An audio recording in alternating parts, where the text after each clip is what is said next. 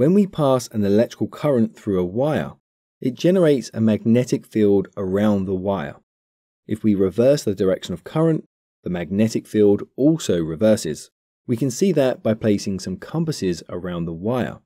When we connect an AC generator to a closed loop of wire, the magnetic field inside the generator is going to basically push and pull the electrons in the wire so that they constantly alternate direction between moving forwards and backwards. So the magnetic field is therefore constantly reversing. The voltage is going to vary between its maximum and minimum values because of this. That's why we see a sine wave pattern if we connect an oscilloscope to a power outlet.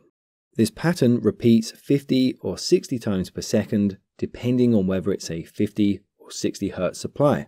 The AC frequency in North America is 60 Hz, but most of the world is just 50 Hz.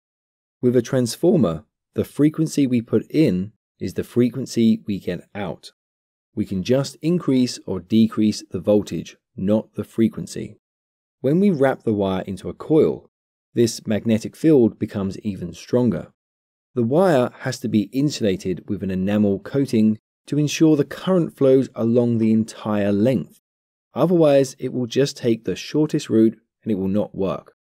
If we place a second coil of wire in close proximity to the first coil, then the magnetic field will induce a voltage into this second coil because this magnetic field is going to push and pull the electrons in the second coil, forcing them to move. This is therefore a transformer. The same thing happens if we move a magnet past a coil of wire. The magnet will induce a voltage into the coil. The key component here is that the magnetic field is constantly changing polarity as well as intensity. This disturbs the free electrons and causes them to move, and we call this electromotive force. However, this only works with alternating current. It will not work if we connect a direct current supply to the transformer. The flow of electrons will still create a magnetic field around the primary coil, but this will be constant and a fixed polarity and intensity.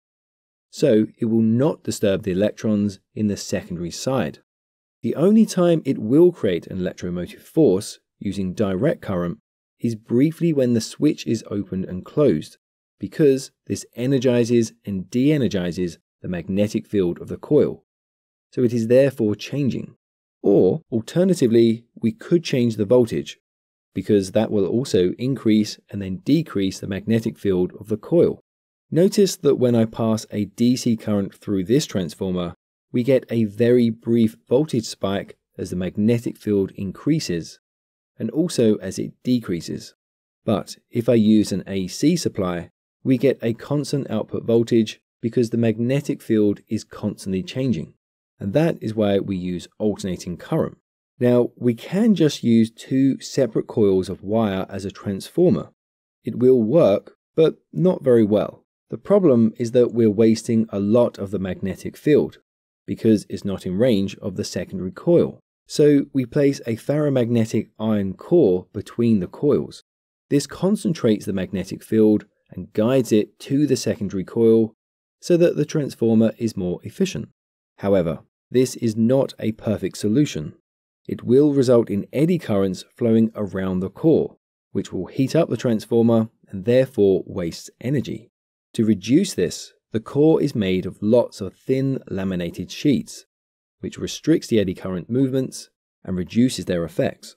Although we will still lose some of the magnetic field due to leakage flux, and we also get some losses due to the disturbances caused at the joints. We also lose energy in the wire and the coils, because they will always have some resistance, and this generates heat. So in a transformer, we have copper losses as well as iron losses. The alternating current causes the sheets to expand and contract tiny amounts, which causes vibrations between the sheets, and this is why we get that humming sound. Check out one of these videos to continue learning about electrical engineering, and I'll catch you there for the next lesson. Don't forget to follow us on Facebook, Twitter, LinkedIn, Instagram, TikTok, as well as theengineeringmindset.com.